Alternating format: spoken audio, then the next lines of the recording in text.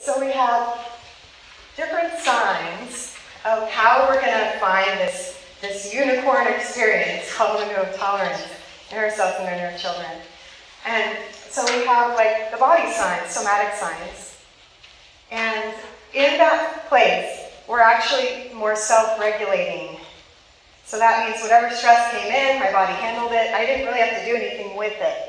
I didn't have to manage it or take deep breaths or tell somebody about it. It just came and went and it was fine.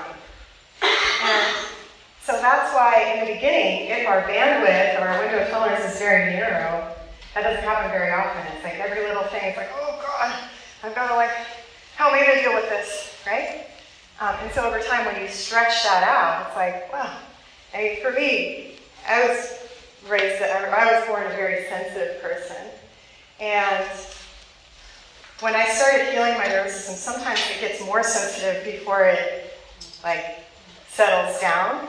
And so like for me, going to Target was like the hardest thing I could do. And I would have to go in and put like earplugs in, and I would have to know exactly where the thing I wanted was, and go only between like, 9 and 10 p.m. or whatever, like right before closing, and just try to manage it, right? And then so, because it becomes this whole physical experience as well as like an emotional one. And it's parts of the brain are getting enacted that the frontal cortex can't out-explain. It's like, well, you're just going to Target. Of course, my brain could say that. I can logically say, nothing bad is happening to me, I'm just in Target. But it doesn't matter, because my body is having a fight or flight response.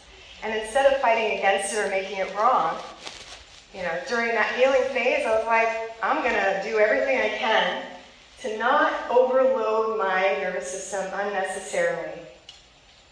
Right? I can go and do other things, where I'll stretch that and maybe exceed it a bit and then have to recover. But going to Target, right? And so then over time, with taking care of myself and letting my nervous system recover and grow, then now I can go to Target whenever I want, and there's no earplugs involved, right?